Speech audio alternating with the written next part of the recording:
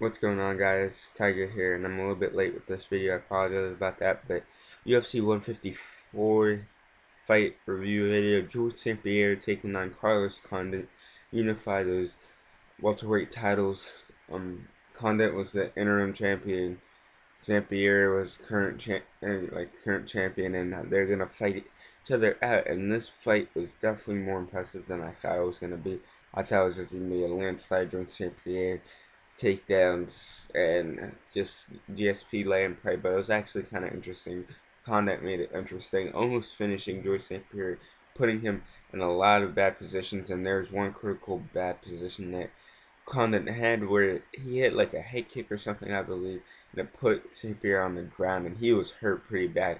It looked like when Matt Serra had St. Pierre on the ropes like that, but yeah, just pretty overall. The fight was pretty good overall. Like I said, I was my expectations for a fight weren't really that big, but overall, the fight delivered. It was a good main event. Condit definitely came out and showed why he's one of the top welterweights in the world.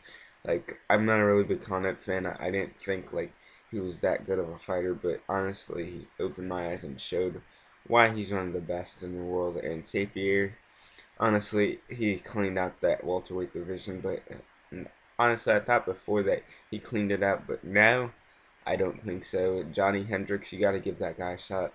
I've hopped on the Johnny Hendricks bandwagon now. I think Johnny Hendricks is the real deal overall.